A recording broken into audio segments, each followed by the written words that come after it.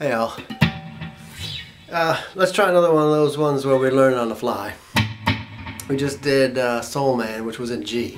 And if you're confused listening to the Blues Brothers one, theirs was down in E, probably because you know, Belushi wasn't much of a singer, so they went down on that one. But the Sam and Dave one's G. So I'm gonna do Hold On, I'm Coming, just never having tried to play it before, but you know, like you, I've heard it a bunch of times, so I have an idea of how it goes.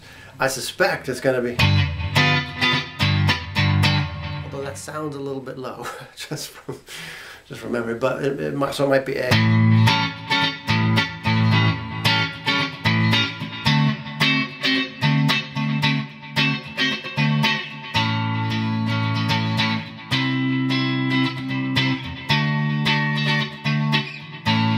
Something like that.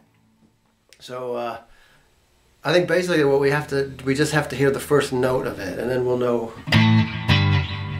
you know, where it starts, and from there it's going to be fairly simple, I hope. So let's try it.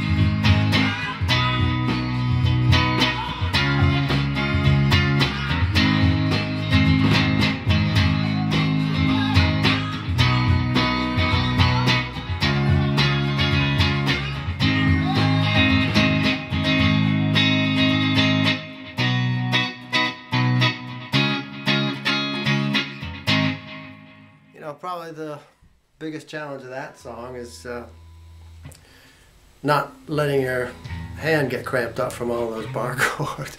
But as we suspected, it's well, G was too low, right? So it sounds like it's in A flat, assuming that Soul Man was tuned to a true G. So this one's A flat.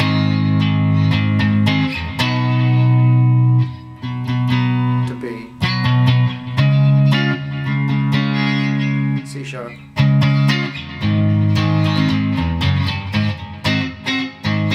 So it's just 7 chords, you know. And the rest of them you can follow just by looking at the fret number. There's no trick to this tune. Just finding that the first fret of where it starts, you know. So that's how you can try to figure one out. People say, how do you figure them out? Well, you sit down, you turn it on, you listen to it, and you go, what note is that? Where did it start? You know. That's how you do it. There's no trick. It's not magic. Just diligence is the trick, I guess, if there is one. Good luck.